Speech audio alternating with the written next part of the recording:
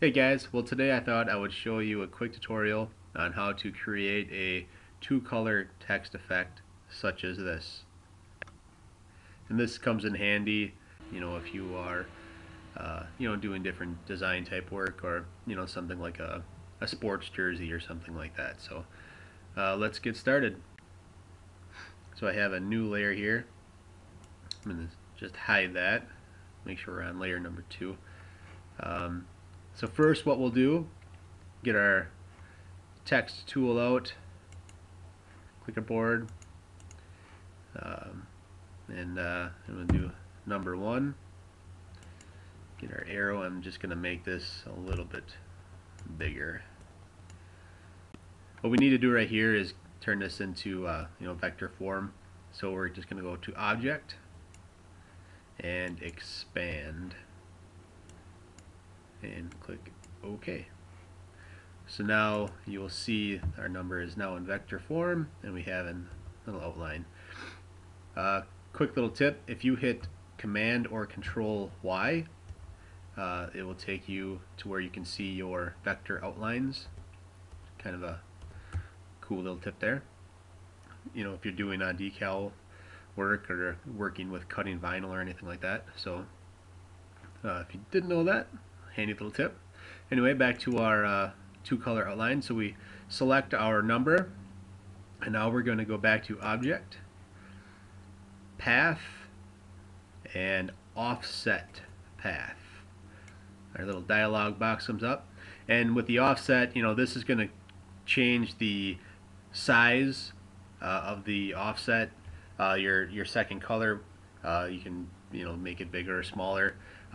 Play around with it, but you can also preview it. So I find typically when I do this stuff, if I leave it at like the default offset there, hit preview, it works out pretty well. If I scale that bigger or smaller, and then we're gonna hit OK. So now if we hit that Control Y again, we'll see now we have our original number, and now we have an outside outline of that number. So we're gonna hit Control Y again, and we can now select that inner number, right?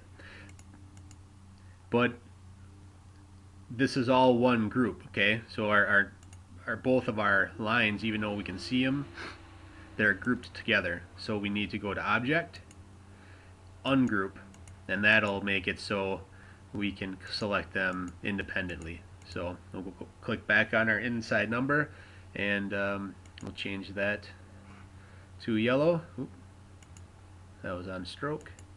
There we go.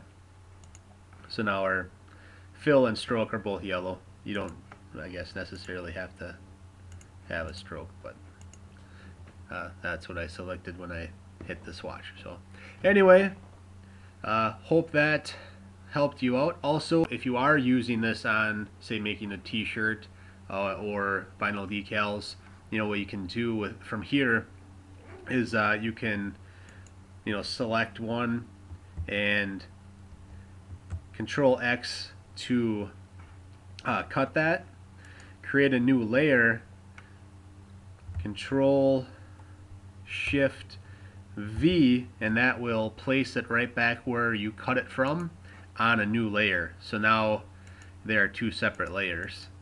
So if you're gonna go and cut this out, so where now you can relayer it, it'll be two separate cuts if you're cutting it out of vinyl. So anyway, if you have any questions, feel free to ask.